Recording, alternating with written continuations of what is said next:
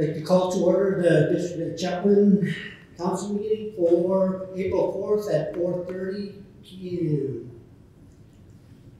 I'd like to have the opening statement read, please. This meeting is being recorded. As we gather today on the traditional territory of the Treaty 8 Nations to conduct the business of the District of Chetwynd, we do so knowing that we are privileged to serve the citizens of this community, and we shall endeavor to conduct our business in their best interest. Thank you. Thank you. Prior to adoption of the agenda, is there any new business?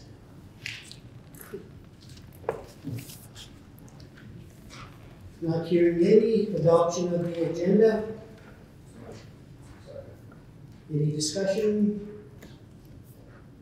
All those in favor? Any opposed? I'm conducting a meeting. I guess I should ask, do we have a quorum? 4 of us here? Laura's on. Laura's on? Perfect. Okay, we will continue. Minutes. From March 21st, 2022. Motion to receive. Second. Discussion? Any omissions? All those in favor? Any opposed?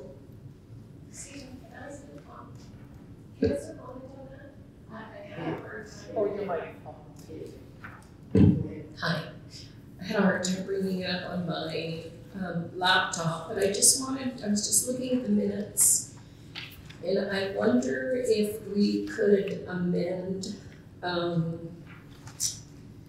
there was some discussion about the library. Actually, I believe, Mr. Mayor, it was in your report.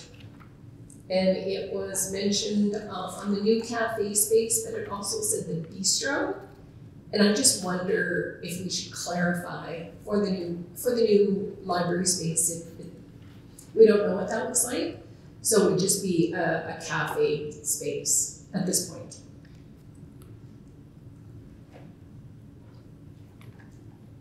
Oh, your microphone. Staff, is that an omission or is that an amendment? That was in Councilor Beck's report. Did you want to amend that? We could get a motion. We could get a motion. That's fine with me. Okay. Could I get a motion anyway? I'll make that motion. Second. Any discussion on the amendment?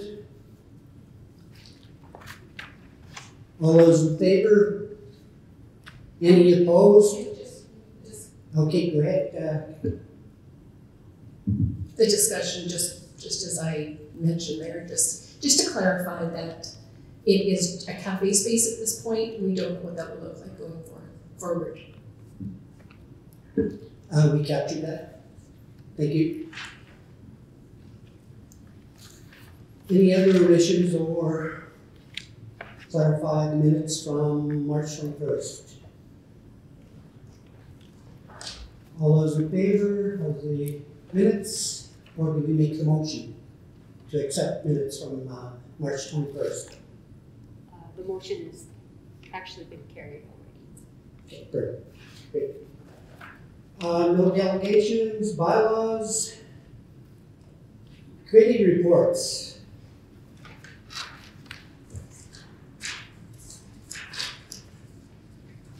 Any councilors have any reports? Councilor Beck? I have a report from the Chetwynd Communication Society. Had their annual general meeting, and all of the chairs and treasurers and so on were elected. Also, I'm not aware of if everybody's aware that Marlon is the general manager of the station down there now. Doing a heck of a good job. They've weaned themselves off of the Peace River Regional District grants. They've been on them for the last couple of years, and also they've they got several challenges in front of them, but him and his staff appear to be doing a heck of a good job. I'd like to thank him for that. Also, we have an update from the library board that are picking colors and flooring, making preliminary decisions on the colors and flooring for the library and the Bistro or Cafe. It doesn't appear to have they won't be doing have a stone for. There's a couple of things that are gonna. It's not going to be the same as it was apparently. So I guess this was all decided some time ago. So, and that's it. Any other reports?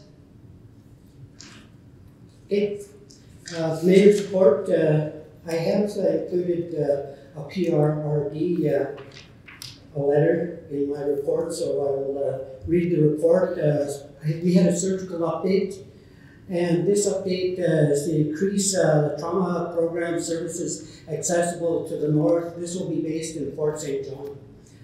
Increase in the complexity of volume of orthopedic surgeries available in the northeast. Treatment of bones, joints, ligaments, tendons, and muscles. Provide orthopedic surgery services, including total joint replacement in both the Dawson Creek and Fort St. John hospitals. These services alone will attract doctors and nurses who want to live in the northeast of the province and who would like to further their education in this field. This presentation is called the Northeast for the Northeast Distribution of Services, March 2022, and that was put out by Northern Health. So that alone is called the Surgical Update, Distribution of Services, March 2022.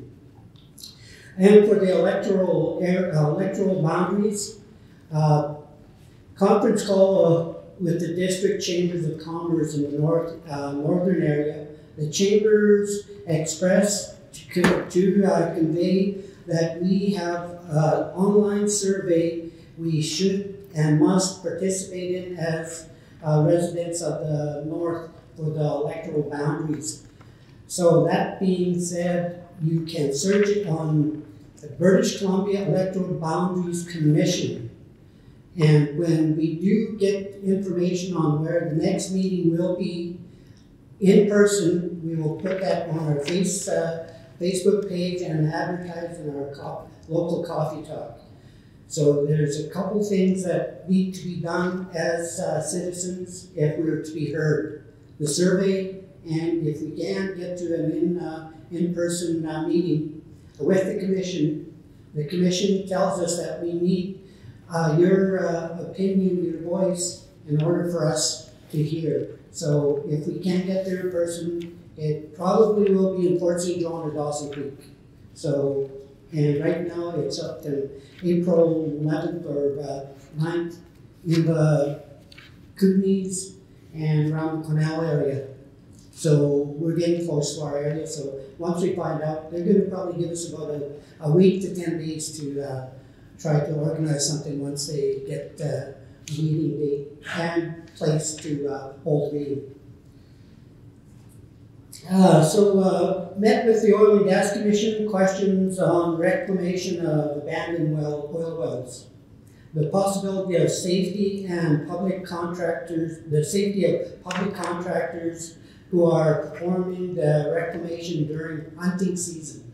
So this was brought up because it's out where people do the huntings, where there's roads that access the hunting areas, and there's reclaimed, they're doing the reclamations in this area. So this was brought up by ourselves and staff that we need to have a safety system implemented so that somebody doesn't get hurt seriously.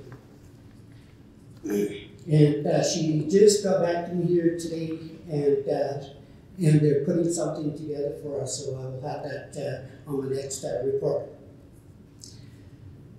On the front of the world stage, it becomes apparent that in the Ukraine, I had an invitation sent to me, and it read, the Cabinet of the Ministry of the Government of Ukraine and the Ministry of Economy of the Government of the Ukraine via the International Trade kindly invites Honorable Alan Courtoreille to participate in the upcoming online briefing March 31st, 2022. Topics of discussion: global food security, how neighboring countries are managing for their food stocks. Ukraine has been known as the breadbasket of the world, and and it's apparent that 15% of the global grain exports come from the Ukraine. So that's a pretty big part. And the Ukraine global supplies for iron ore and steel is 25%. So some of the ports that are being affected to the Black Sea where they export from are being affected. This is one of the things that was brought up by the ministers. And one of the things that at the end and at the beginning, he says, you can send money, but we need weapons. And this is an economic minister, and it's very desperate in the Ukraine. And he finished on those same words, that they need help in that fashion to fight back. So it wasn't eye-opening, it was just disturbing that we have to hear from the countries that where we sit here and have meetings and go out for coffee, and it's just distressing. And it was quite difficult to listen, that they were sitting there talking about their own country and their people dying. So anyway, with that, today we met with the new administrator of the Northern Lights College, and Steve Dowling. So it was important that he wanted to request that we meet. So I met with him, and staff come sit with us, and he's just getting his feet wet. So I said, well, we'll meet maybe in about a month and a half, maybe in May, and set up another meeting with council and staff, and Steve and maybe some of his staff. So get things figured out on what we can do and what he and Northern Lights College can do for us. So it was a good meeting this morning, and hopefully we can get back into a good relationship with our Northern Lights College, because it is a very good building there, and that's what Steve pointed out this morning. Okay, from the PRRD, a statement regarding racist remarks towards Chief Judy Desiree from Blueberry First Nation. And it's released from the PRRD March 25th. So, Chair Brad Spurling, we are aware of the anonymous voicemail sent to Blueberry River First Nation Chief Desiree, in which repulsive racist comments and threats were made. I want to be very clear that the Peace River Regional District fully condemns racism and expressions of hatred, and we are incredibly disappointed that the events have occurred. There is no instance or scenario that justifies a member of our community being threatened this way. The PRRD have been actively engaged in conversation with our First Nation partners about how we can set the table for inclusivity. The progress towards a relationship that is based on a foundation of honesty, integrity, and trust. It is imperative that the residents of the Peace Region feel safe within their communities. The remarks made this week reinforce why this work is critical and why we will this one we fervently thank you. Continue our efforts in this capacity. contact information, Brad Sperling, PRD chair. So that one was there, and when I first heard about it, the response was made when they first contacted me, and it was one of these issues where it was, they talk about in-camera stuff, and we have a hard time with always trying to keep it secret. And it's not in my good, I guess, behavior that I would like to let everybody know when something is going on, and that should be the way of the land and way of the people, and it seems that it's not that way in political means. And so anyway, the response from myself is that, and as I'm sure you're aware, Blueberry First Nation Chief Desiree recently received a death threat. This has been very upsetting, not only to the Chief Desiree and her family, but to all of us in the Northeast, and particularly to me as an Indigenous person.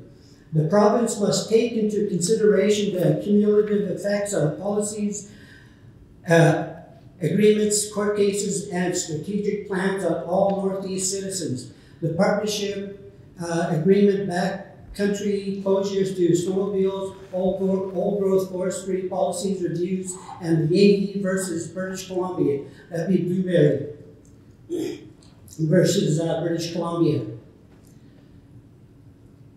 And the individuals conclude that someone was, this part when I wrote it, this is how I felt, and this is very particular to an individual. And when an individual starts writing stuff that is pretty close to the heart and meaningful in a lot of ways, I can't put that down in some form sometimes, and it kind of disturbs me that the penmanship and the thought doesn't come together sometimes. But for all the considerations and all the things that happen in the world with the Yagi and the hunting, an individual concluded that someone was at fault and then took the steps of blaming and threatening violence on an Indigenous leader. The threat is real for all Indigenous people. The Chief of Blueberry First Nations is the focal point in this instance. You may recall that other elected officials and I expressed concerns to you that this very thing would happen as a result of the province's recent policy decisions that affect the Northeast region. Broad-based policy decisions have wide-range impacts. From the beginning, the Northeast has raised concern that the province has not obtained sufficient local knowledge or done the appropriate amount of research before enacting policies that have huge implications economically and recreationally, without even ensuring that the policies will have a positive outcome. This was short-sighted, to say the least. I would like to welcome the chance to speak more with you about the matters, my cell number, and the District of Chetwynd, Alan Courtoreille.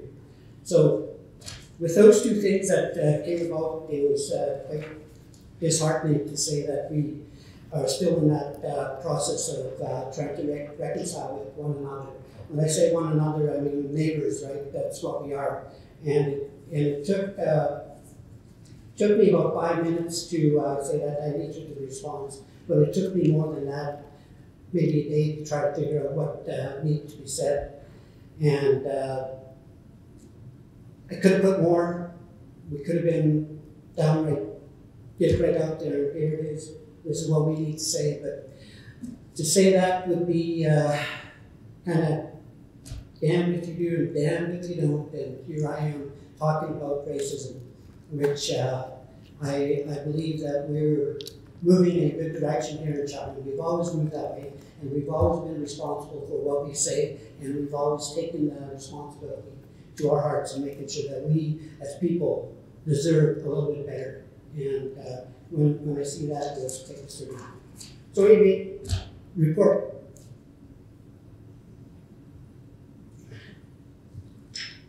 Adoption of the report.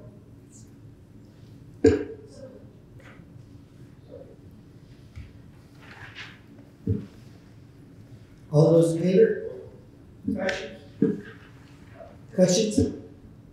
Yeah, I just want to comment on some of that too. This is the first that I've heard of an actual death threat going to the chief of the Blueberry, which is, honestly speaking, I think it's absolutely stupid. I mean, if anybody out there thinks that that's going to solve the problem, if they think it's going to go away if somebody is hurt or injured or worst case killed, like it shows such a lack of intelligence. I don't even know what to even start to say about that. And as far as what's going on right now with the Blueberry Court decision, this isn't a racial issue. This is a legal issue. It was an issue that was decided by the Supreme Court, and it's not their fault. It's not what they're doing. There's two people negotiating. There's the government and there's Blueberry First Nations, and the government could absolutely be the one dragging their heels on this. So any backlash going to that community, it's a legal system. The legal system takes time. It was decided in the courts to give me a break. If you're actually going to threaten violence, it's not going to overturn a court decision. It's I don't know. I just had to respond to that. That's the craziest thing. Any other discussion? Okay, we have a motion on the floor. All those in favor? Any opposed?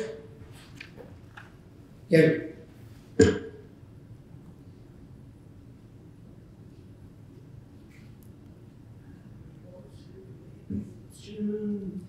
No new business. We have information items. Anything to?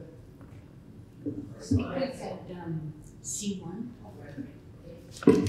Motion to receive C1.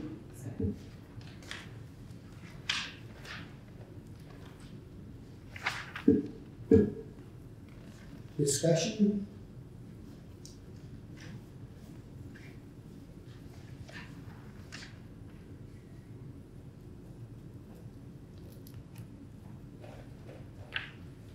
Just a little bit of discussion that I see that we have 8 signatures on C1 at the bottom there for that.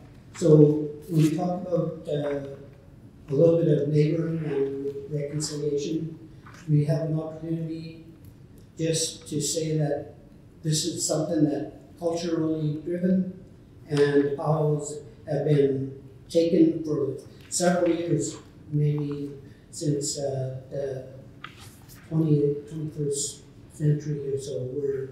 We're looking at something that is a possibility of being the neighbor that we talk about, being very good neighbors with our First Nations, mainly Soto and West Moberly, and their signatures are on this document here that we're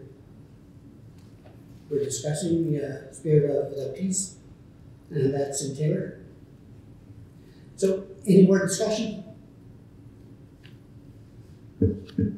All those in favor? Any opposed? Carried.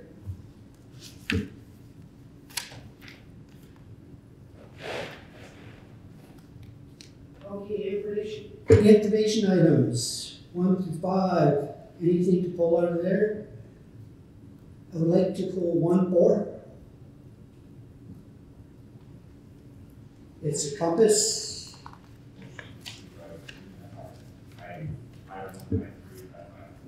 Second.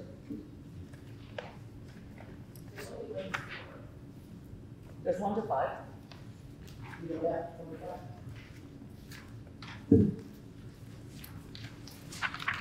5-4 is the compass. 5-5 is reducing patio application red tape.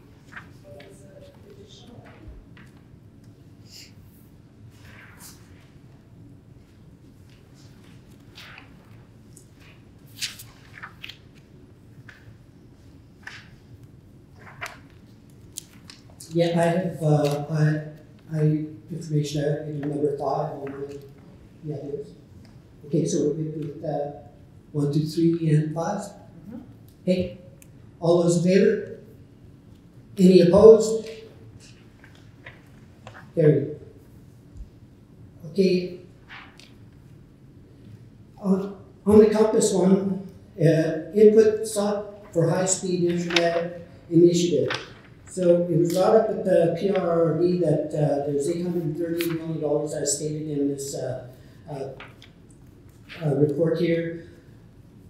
What was the concern with the PRRD was the length of time to get applications in, and it was the end of April, so they thought that was a short window.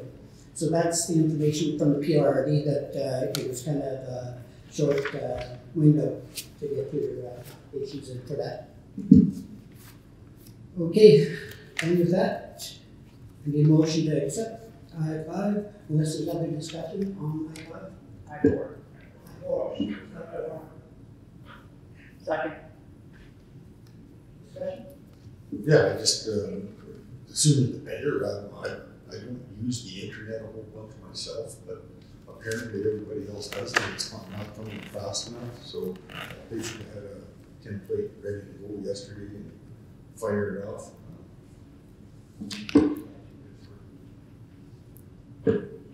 Okay, to accept I-4. All those in favor? Any opposed? Carried.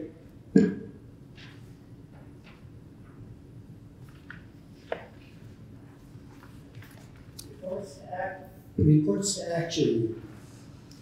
RA1, 2022 Veterans Way Road repaving.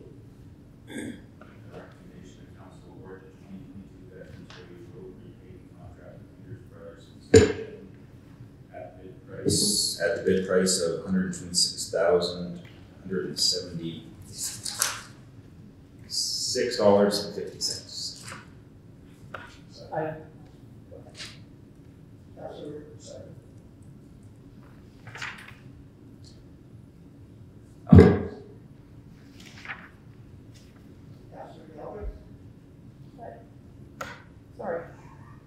Any discussion? Can you guys hear me? Yes. Hello? Yes. Okay, I just have a question on that. And maybe you can correct me if I'm wrong. Did we not run into issues one time with Peter Brothers doing another road paving for us? I'm not actually sure if we in Chetwynd have. I know that they're well respected in the paving community, so I personally haven't had any issues with them. And I know I know the city of Fort St. John uses them often. Okay, thank you. I was just wondering, Desiree, what are the prices looking like now? Are they trending up? Like we've always kind of budgeted for $250,000 for patching and repaving town. Is that still keeping to be enough, or are prices probably out of that range?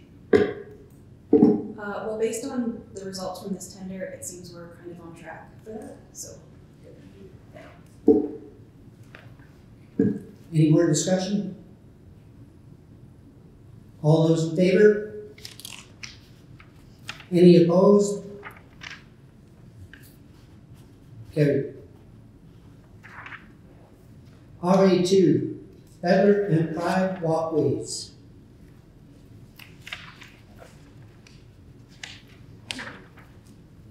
I'll make a recommendation that council authorize the better walkway locations as presented, and that council authorize the private walkway location as presented. Second. Any discussion?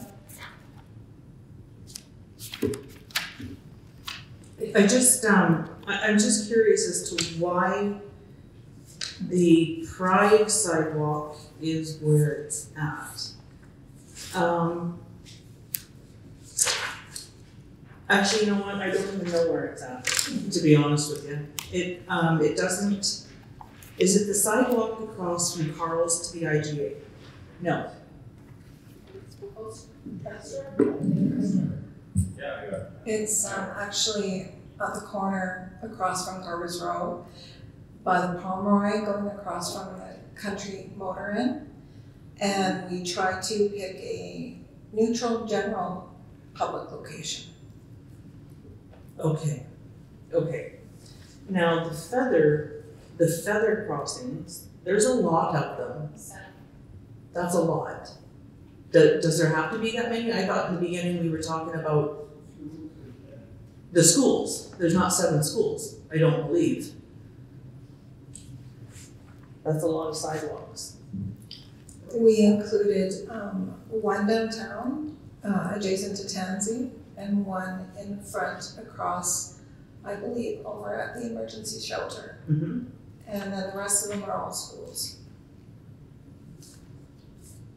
Okay, and I guess I have a question on the upkeep of them. Like, is this gonna, what are the cost implications of having that many sidewalks that have to be kept up like that? Traditionally, our sidewalks and white systems are done every season, so we're expecting that this will last the season, and we can look at this again for 2023. Okay. But it's within the white onset of the crosswalk to support the transit, so you don't lose the crosswalk and the visual. Yeah. And the feather is only a certain size, so we can try it on and see how long they last. But it was meant to be seasonal and for 2022, and then review for 2023 and ongoing. Okay. I do love the idea, and I just think that's a lot to keep maintained. And I'm guessing this is what it's gonna look like, correct? That is the visual, yes. Good. And is it correct that the co-op donated the paint for them? That is correct. The co-op had a funding opportunity that supported the Pride sidewalks, and we then added what we needed for most of the costs that's involved in that. But the white and orange we already do in other areas, so we had to come up with a little bit of a change on the Pride one to make sure we were following crosswalks and standards for transportation. Okay. Any more discussion? All those in favor? Any opposed? Carried.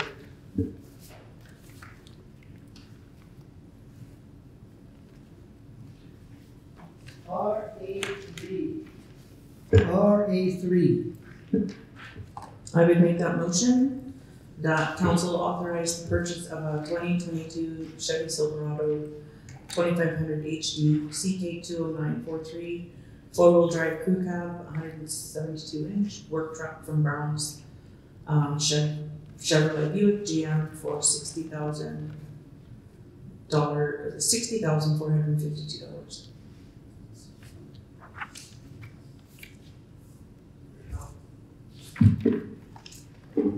I'll second it. Discussion? I have a question on that. Yeah, go ahead, Councilor. I noticed that it was submitted by Dan, so are you saying this is a fire chief truck? Right? That's correct. Awesome, thank you. Any more discussion? All those in favor? Any opposed? Carried.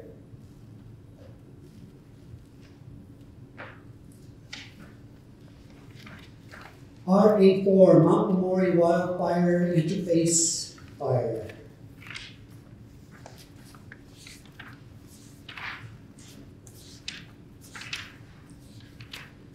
I believe this one we asked for information from our chief. Any questions on his report? We asked that he get information from other districts, I believe, or communities. I have a question on that. Yes, go ahead, Councilor. I see in conclusion, like in his report, I mean, it really doesn't specify a plan, and if something happens again of what's going to happen. I would personally like to see something written up saying that if something happens again, that truck is not taken out of our area. And if we have to support another fire department, so be it. We can figure out another way to do that. But I think it's got to be written up because, I mean, our CAO, we go through CAOs and we go through the fire chief and stuff like that, and things all, if it's in writing, I think that would be better if that's possible.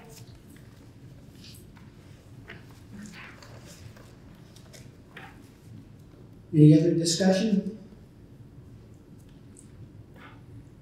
Yes. That is probably what I expected to happen. After we tabled that previous, I thought that's what we were going to get today. Something in writing going forward that we would recommend or not.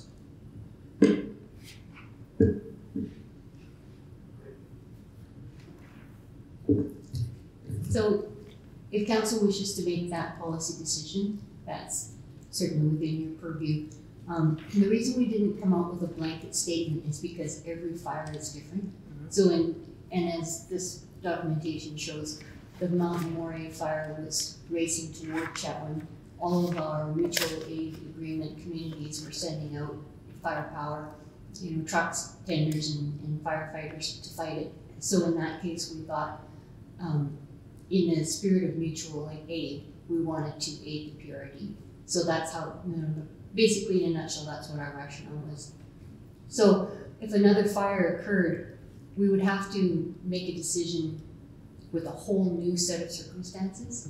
So it's difficult to come up with one policy statement. Do you see what I'm saying? Chief, did you have something to add? I would concur with that. I mean, every scenario is different, and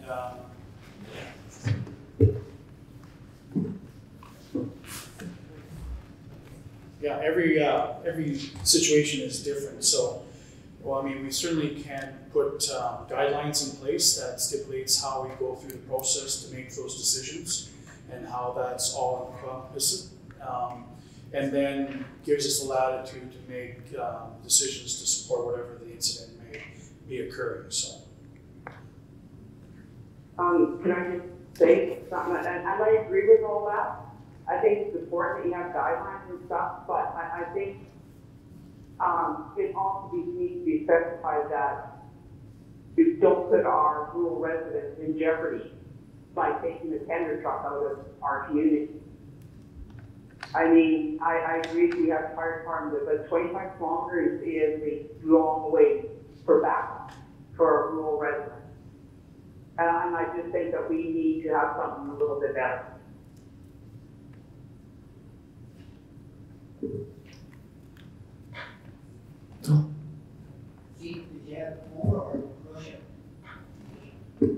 I just want to comment that, and I think staff got that right. Every incident is a different scenario. They may not need the tanker truck next time. They may need another resource. So to write a policy, you could write 1,000 policies and that situation would never arise. So I think each individual scenario requires a different thought. I agree with that to a certain point. Oh, sorry. Continue. No? I'm sorry, I can't hear you. Yeah, we can hear you. Continue. Okay. And then Okay, Councilor so, yeah, Bassendowski. I agree with that. That every situation is different, but there's only one truck. The tender truck is the only truck that they can use in a rural fire. Save a resident. That's the only truck they can use. So I don't see how that changes anything.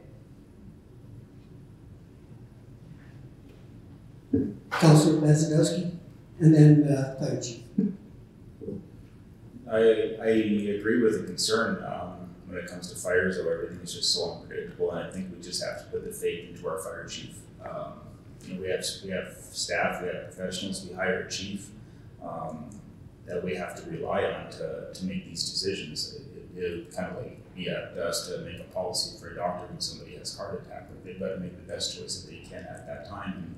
And Mr. Fire Chief, if you continue to make poor decisions time after time again. I mean, maybe you gotta have a different discussion, but you know, like we saw at that log yard fire there, that fire trucks from how many communities showed up to help out there. And you know, when there's a disaster, every time I go by that mountain where it fire, I honestly can't believe that they stopped it. And it kind of shows me, too, this is what the Forest Service can actually do when they really try, and when there's power lines in the way and whatnot. But I think we got to leave it in the hands of the people that we hire to take care of this stuff. It's something like wildfire. I just don't see how we can write a policy that's going to cover off every situation. Chief? I think we can take this as a learning opportunity, because this is a scenario that hasn't occurred before, with us utilizing our resources outside of our protection area. And so having said that, you know, when we do come across this circumstance again, if it arises, that we'll be able to make better decisions based on what we've gone through in the past. And then we can make alternative decisions as far as supporting the community. And in reference to rural fire suppression activities, our first line engine is our engine. Our fire truck goes out, it has 1,000 gallons of water on it to any of our rural fire protection area. The tender is a water truck that goes and supports that with 3,000 gallons. So it supplements that activity. And with the volunteer department, we have an uncertainty to what we have for staffing. So if everybody's in town, everybody's at the hall, everybody gets on the truck real quick and we go. If we have a delay of any sort, the delays is part of the incident. But the tender doesn't have, it has limited firefighting activity. It doesn't have hose that we're able to deploy, and it's just designed to shuttle water from point A to point B. So our engines are first line. It has all the fire suppression activity, utilities and tools that we utilize at those fires. So, but I think that there's a lot of things that we can take away from this scenario that we went through, and that we can make stronger decisions in the future for whatever the circumstances present themselves.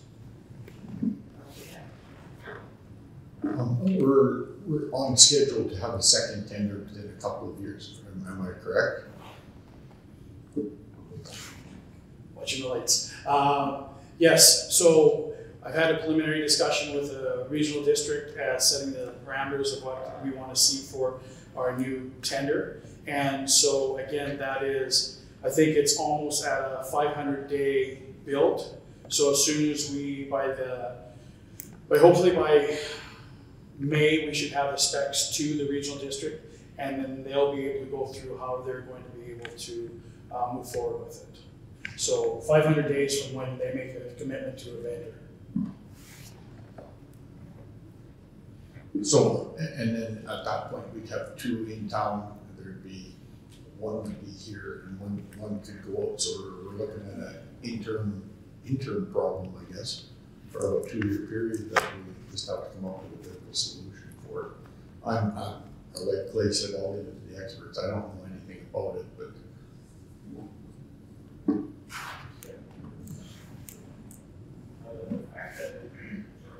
The fact that this was an interface fire, and the fact that there, structures, buildings, homes, power lines were at risk, how much did that factor into the decision to take the truck out there? That played all the factors, right? So when we started seeing that there was residential homes that were impacted, and because of the nature of last year and the province, the way it was igniting and burning, incredibly unpredictable. When it blows our direction all the time, it doesn't matter where it is, the unpredictability of it is when it gets closer. And if we're able to take the actions that we did to minimize that and isolate it, then the more resources that you're able to throw at it in a short period of time gives you a greater benefit of trying not to encroach. Yes, the distance is probably greater than what one would expect us to be responding to. But again, we do have an asset out there as far as the mine. But although we don't give a fire suppression services there, it is still part of the district. Any other questions about the report? Yeah, it was great. just rereading, under regional deployment, the second paragraph, I'm quite satisfied with, how that's laid out there.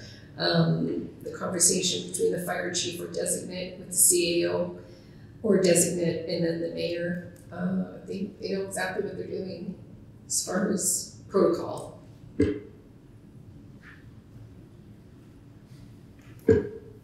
Okay, any more discussion on the report?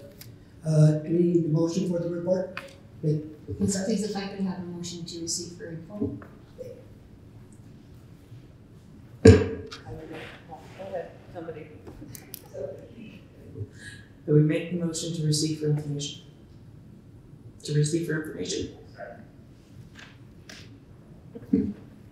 Okay, receive for information. All those in favor? Any opposed? Carried.